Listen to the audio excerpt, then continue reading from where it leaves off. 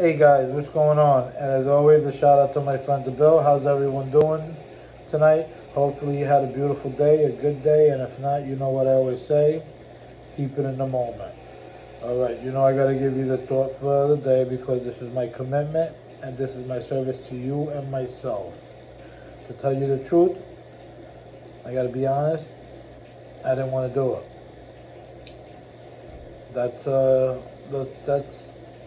an alcoholic and a drug addict. We get too comfortable. Why do I gotta do it? It's alright if I skip one. No, when you start feeling like that, that's when you gotta do it even more.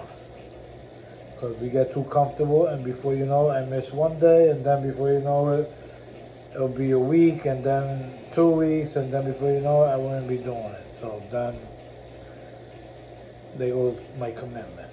So same thing. If I was to pick up a one drink, before you know it, then it's 2 drinks, and then 6-pack, and then everything else that comes with it. It's chaos. So when you don't want to do something, that's when you got to do it even more. So this is the thought for the night. October 12th reads, am I still on a free ride in AA? Am I all get and no give?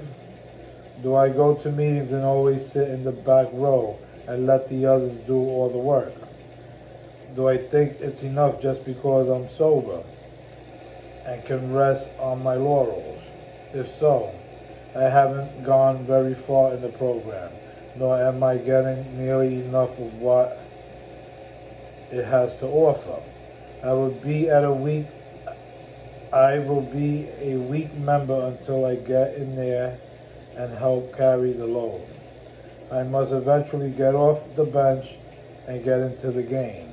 I'm not just a spectator. I'm supposed to be one of the team. Then they ask you, do I go in there and carry the ball?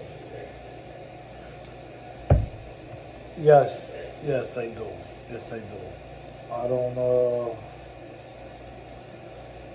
don't just stand by and let everyone else do all the work. No. I'm definitely all in when it comes to my recovery. Sometimes I get, into that mood where I don't feel like doing it. That goes with everything. Like, I don't want to ride my bike. Wait. No. Jump on the bike. Go for a ride.